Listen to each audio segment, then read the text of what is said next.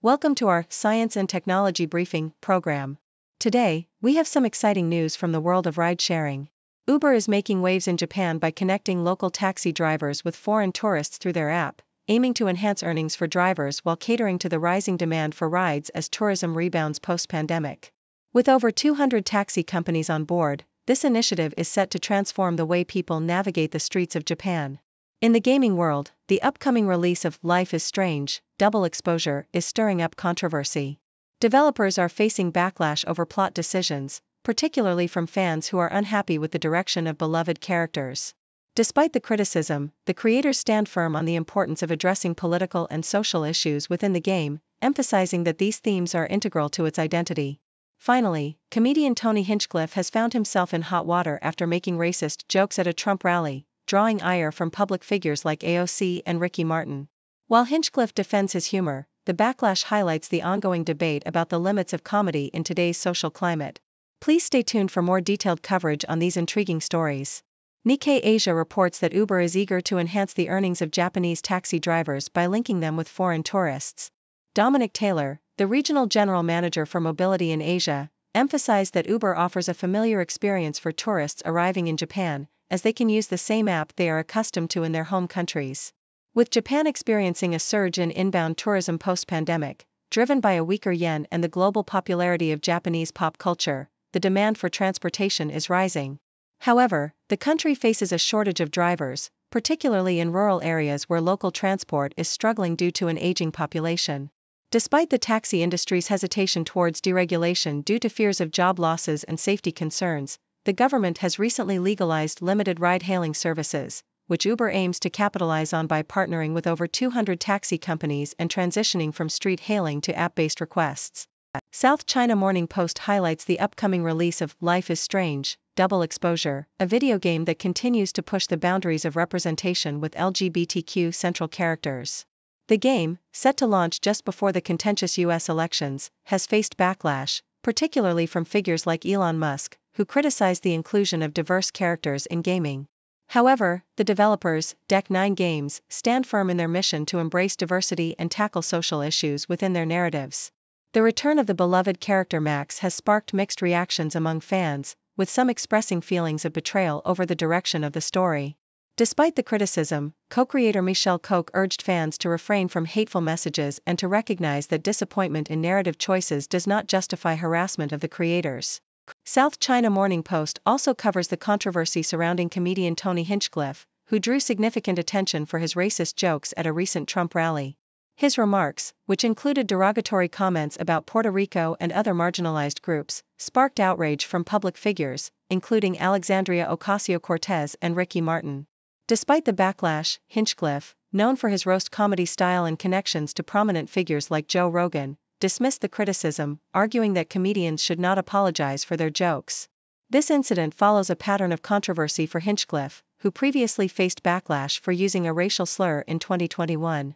As he continues to defend his comedic approach, reactions from politicians and celebrities underscore the deep cultural divides surrounding humor and race in today's political climate.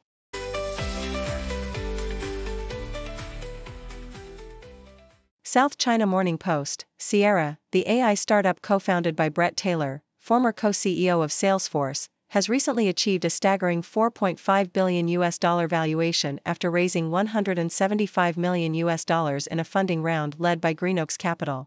This comes just a year after its launch, marking a significant leap from its previous valuation of nearly $1 billion. With annualized revenues surpassing $20 million, Sierra specializes in AI-powered customer service chatbots, serving major clients like Weight Watchers and SiriusXM. The company aims to distinguish itself by tackling the issue of hallucinations in AI, ensuring that brands can rely on accurate interactions with customers. Taylor, who has a rich history in Silicon Valley and serves as chairman of OpenAI, has attracted considerable investor interest, reflecting a broader trend of high valuations in the AI sector despite concerns about potential market bubbles.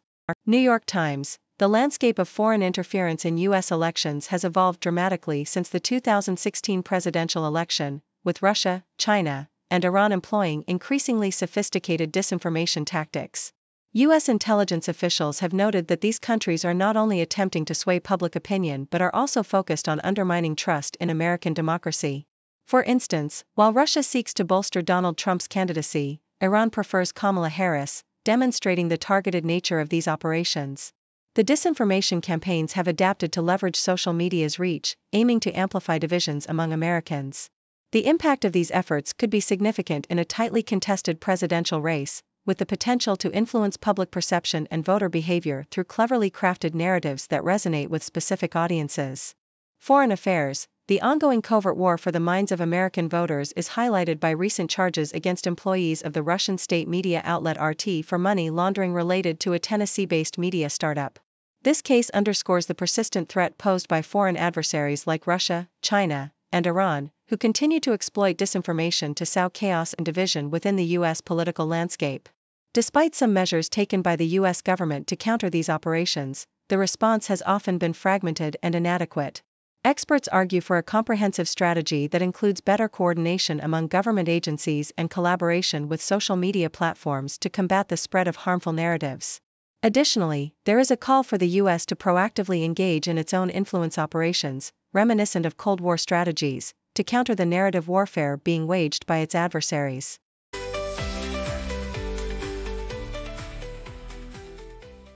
The Independent reports that Donald Trump has vehemently denied accusations of being a fascist, claiming at a rally in Atlanta that he is the opposite of a Nazi.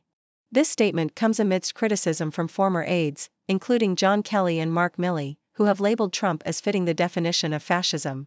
Kelly's warning, supported by a letter from 13 former White House officials, highlights the gravity of the situation, suggesting that certain historical moments require placing the country above party loyalty. Furthermore, Trump's recent rhetoric has intensified, as he has called out the enemy within and hinted at using military force against his political adversaries. The atmosphere at his rallies has been charged, with derogatory remarks aimed at Kamala Harris, drawing comparisons to a pro-Hitler rally from 1939. In another rally, Trump took aim at Michelle Obama, suggesting she made a big mistake by being nasty toward him, referencing her recent criticisms of his leadership and mental fitness. His comments were met with boos from the crowd, and he attempted to downplay his own history of disparaging remarks about her husband, Barack Obama. Trump's response to Michelle's accusations of his gross incompetence and erratic behavior reflects a broader campaign strategy where both he and Kamala Harris are actively rallying support. As the election approaches, both camps are intensifying their efforts, with Harris receiving support from prominent figures like Barack Obama and Bruce Springsteen, while Trump continues to galvanize his base with provocative rhetoric and confrontational tactics. Thank you for tuning in. The content above showcases the latest briefing reports and analytical synopses, thoughtfully curated by the 6Do team. These insights stem from a wide array of reputable media outlets, think tanks, government sources, and specialized experts worldwide. We encourage you to explore these sources for a comprehensive perspective. Keep in mind that while the content may not always align with the official standpoint of 6Do Brief, it's not meant to be taken as absolute directives for decision-making. Comprising seasoned media professionals, learned scholars, and accomplished scientists, the 6Do team embodies a trailblazing, fully independent media entity. To customize 6Do Brief to meet your professional needs, you have the option to subscribe to a diverse array of briefings on our website, 6dobrief.com. Regardless of your location, you can conveniently receive 6Do Brief via email.